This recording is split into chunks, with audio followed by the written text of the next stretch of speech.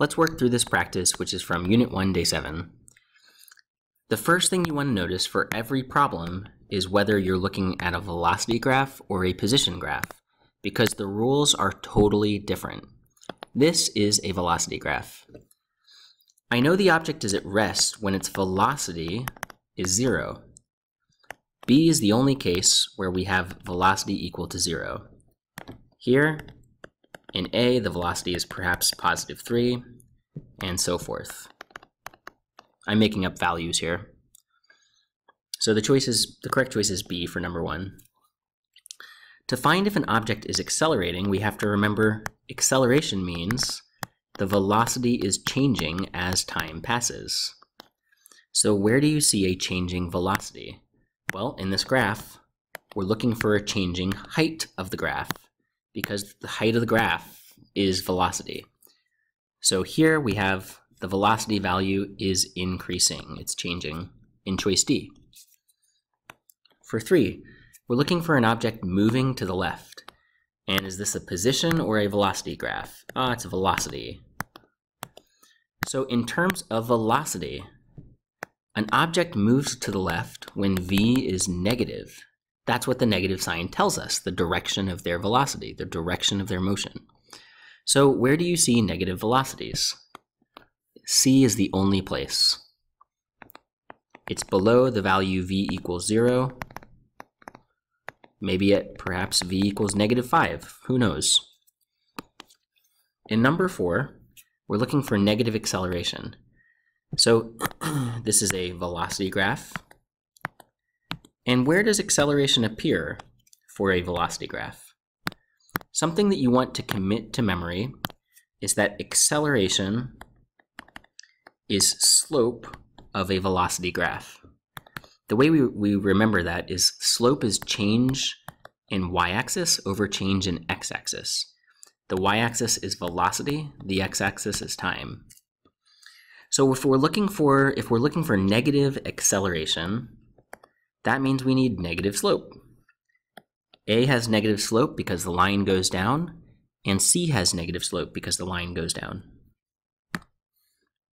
For 5, constant speed. These are velocity graphs. That means the speed, the velocity does not change. So where do we see a constant? Oh, hang on, wait. We specify the object must be in motion. So B is not correct because for B, the velocity is 0 and the object is not in motion. Hence, the only correct answer is going to be A on this one.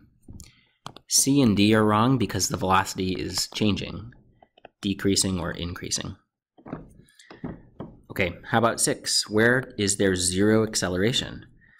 Well, acceleration, remember, is slope. So where do you see slope equal to 0? The answer is B because the line is flat, and C because the line is flat.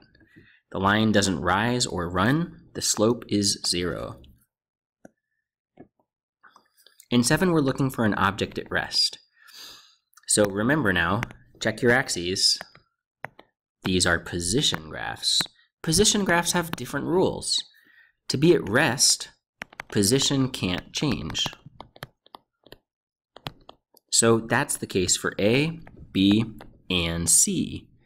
It's very different, you see.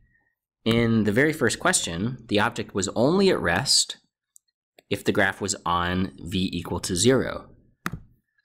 But down in number 7, you don't have to be at the position x equals to 0.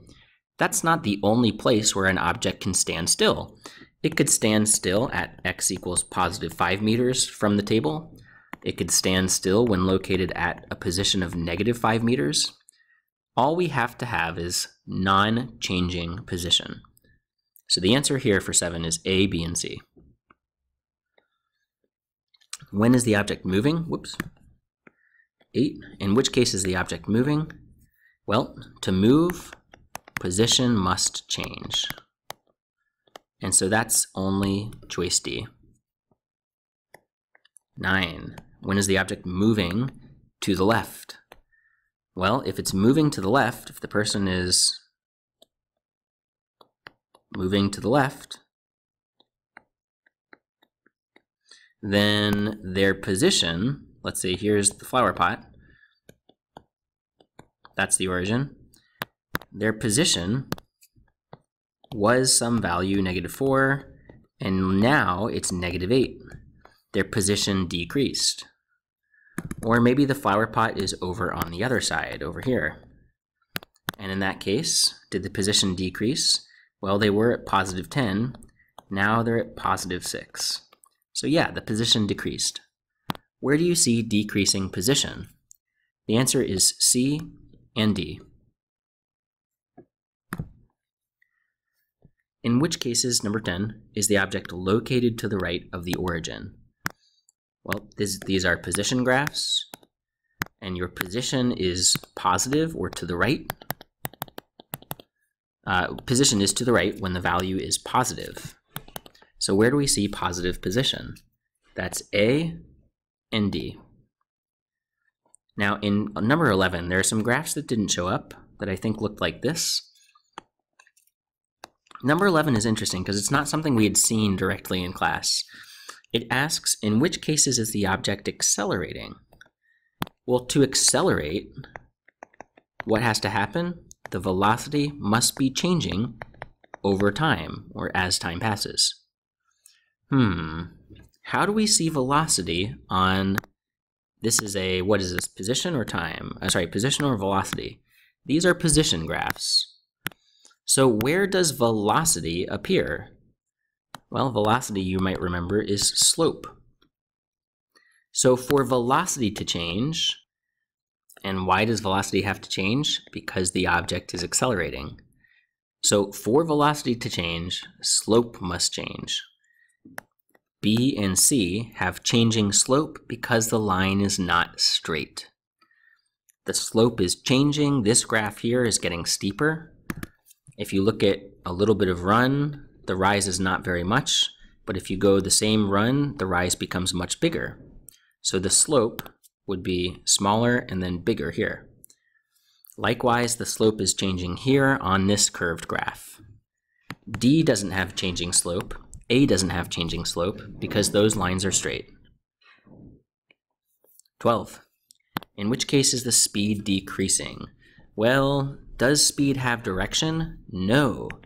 For speed to decrease, we must approach the speed of 0. That's the lowest possible speed. There is no negative speed, which is less than 0 speed. So where do you see the line approaching this minimum 0 meters per second speed? Well, here in C, the graph is getting closer and closer to v equals 0. And in D, the graph is getting closer to speed equals 0. So in C, by the way, if you think about these data points, the y value is doing something like, first it's -5, then it's -4 meters per second, then -3, and so forth. So the speed doesn't care about negative. The speed is simply 5, 4, 3, and so forth. So yes, in fact, speed decreases for choice C. 13. Velocity, by contrast, does have direction. So for velocity to decrease, you simply must go lower on the velocity axis. Okay, so A has a decreasing velocity, it's getting more negative. And D has a decreasing velocity, it's getting less positive. 14. Velocity on a position graph is slope. That's a good thing to remember.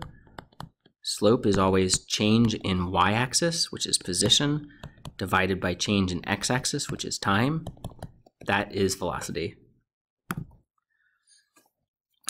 For a velocity graph, we find acceleration, again using slope, because slope is change in y-axis, velocity, divided by change in x-axis. And delta v over delta t is acceleration. For 16, we're looking at a position graph. Displacement. The person starts at a position of +4, That's what the y-axis tells us, their position. And they end at a position of positive 9 meters. So the displacement is simply final minus initial. Choice D. 17, though, is very different because 17 is not position, it's velocity on the y-axis. And displacement is gotten very differently. For displacement, we trace over the line, the purple, we trace over the x-axis, and then we shade the area between those two things. That area is the displacement on a velocity graph. That's a really good thing to have committed to memory. For 18, the object is moving to the right. Yes, she is correct. How do we know? Because the position is increasing, or you could say the slope equals velocity, and the slope is positive because the line goes up. Positive velocity means moving to the right. Okay, 19. Let's see. The object is moving to the right. We're looking at velocity now, not position. So velocity is, the velocities are all negative. See that? Here's v equals 0. This starts at maybe v equals -5. By here, perhaps we're at v equals -3. But all of those velocity values are negative. So the object is not going to the right, it's going to the left. Is she correct? No. How do you know? The velocities are all negative. For 20, in this case, we start over here on the left, and then we move in the direction the arrow shows. The object travels to the right here, then it travels this far, then it travels this far, then this far, so it's getting farther and farther. It's traveling more distance per second. This object is speeding up. And is it traveling to the right or left? It's traveling to the right. So the velocity graph, it's traveling to the right, but the speed is increasing, getting farther from 0.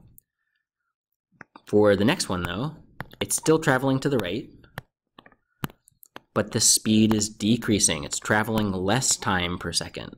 Less distance per second. So on that velocity graph, it's still up here in the positive half. The velocities are positive, but the velocities are approaching 0. For the next one, we are moving to the left, so go to the very beginning, that's right here.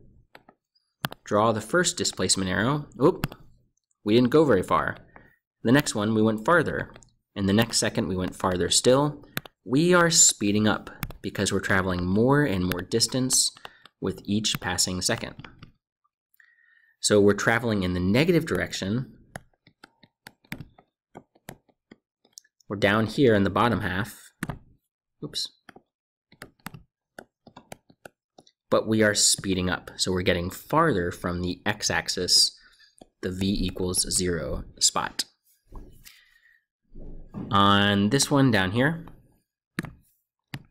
we are traveling to the left. So the values of velocity are all negative. We're down in the negative half. But you can see that we're traveling less distance with each passing second. So we are slowing down. If we're slowing down, we are approaching v equals 0, the x-axis. For this one, our speed is to the right and constant. We know it's constant, it doesn't increase or decrease because the displacements are all constant. But on this one here, we know the object is traveling to the left, which makes it a negative velocity. And if it's traveling to the left, it's down in this area, but the velocity is constant because the distance does not get bigger.